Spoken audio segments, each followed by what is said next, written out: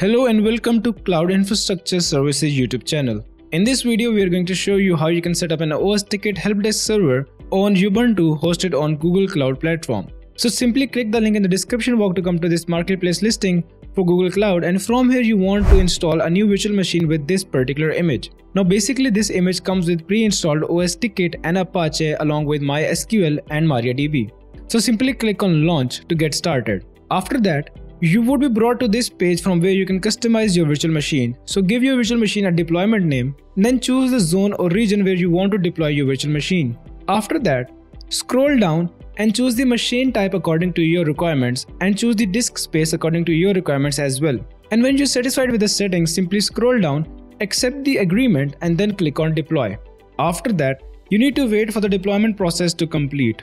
Once the deployment process is done, the next step is to connect to the SSH terminal of our virtual machine. For that, simply click on this button right over here. Now this is going to open up a new window which is going to connect to the SSH service of our virtual machine.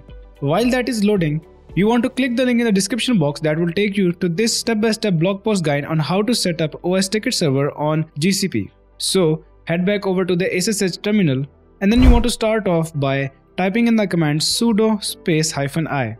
After that, you want to set up MySQL installation. For that, we're going to copy this command and paste it inside our SSH terminal, which is then going to ask us for the password. So type in the password and then hit enter. Once that is done, what we want to do is that we want to create a new database and a new user for our OsTicket. So for that, simply copy this command and paste it inside our SSH terminal. Now this is going to create a database with the name ticket. Once that is done, we're going to copy this command which is going to create a new user with the name ticket user, and this is going to be the password. But make sure to give your username and your password and then paste it inside the SSH terminal and then hit enter. After that, we want to grant all the privileges to this specific user. For that, simply copy this command and paste it inside the SSH terminal. Now as you can see that we're using the username that we are given in this command. So if you have changed the username, then you need to provide your username over here. So paste it inside the SSH terminal, and then what you want to do is that you want to run flush privileges, which is going to apply the configuration, and then you want to exit from MariaDB or MySQL. Now the next step is to configure Apache server. So what we want to do is that we want to create a new configuration file. For that, we're going to simply copy this command and paste it inside our SSH terminal. Now inside this configuration file, we want to copy all of these commands, paste it here, and then you want to make sure that you provide your domain in this server name and the server alias as well. But if you're running it on the virtual machine and you do not have a domain, then what you can do is that you can head back over to Google Cloud and then click on this hamburger icon and then click on compute engine and then simply copy this external IP address. After that, simply paste that IP address over here in front of server name and also in front of server alias. Once that is done, you want to hit Ctrl O, press enter and then Ctrl X to save and exit from the file. And then after that, we simply want to enable our virtual host. So for that, simply copy this command and paste it inside our SSH terminal.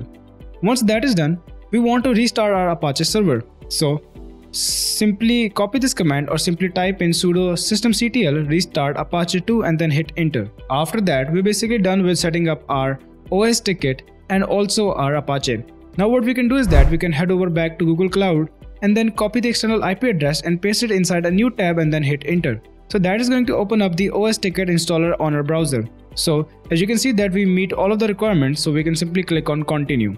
And in here you are going to provide information regarding your help desk. So for the help desk name, I'm going to go with Cloud Infrastructure Services and the default email is going to be test@test.com. Make sure to provide a valid email address.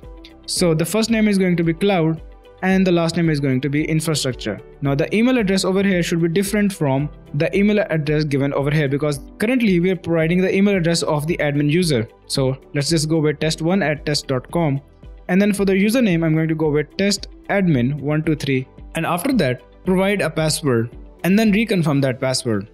And then the next section is about the database. So this is going to be the prefix of each table inside our database, and our database is hosted on a local host, so that is why it is provided as localhost by default. And after that, we want to provide the name of the database. Now remember, when we were creating a database, the name was ticket. After that, we want to provide the username and the password that we have created for our database. So If you have given your username, then feel free to use that over here, but since I've gone with the default one, so therefore I'm going to use this one, which is ticket user, paste it over here, and the password was ticket PSS. Once that is done, you can simply click on install now. Now after that, you would be prompted that OsTicket has been successfully installed. Now there are some post-processing or post-installation steps that you want to perform. So for that, simply head back over to the blog post guide and then simply copy these two commands and paste it inside the SSH terminal and then hit enter. Now basically these commands are going to clean up the remaining files which are not required. Now once that is done, what you can do is that you can simply copy this IP address of a virtual machine and paste it inside a new tab to open up the OsTicket Helpdesk. So here you can create a ticket and open up a new ticket. But in case you want to open up the admin control panel for the OsTicket, then simply click on this option right here that says login to admin panel. So give your username and password, which was testadmin123, and the password, and then hit enter. So that is going to allow you to access the admin portal for our OsTicket. Anyways, that brings us to the end of this video. Now if you have any queries regarding this tutorial, make sure to leave that query in the comment section down below.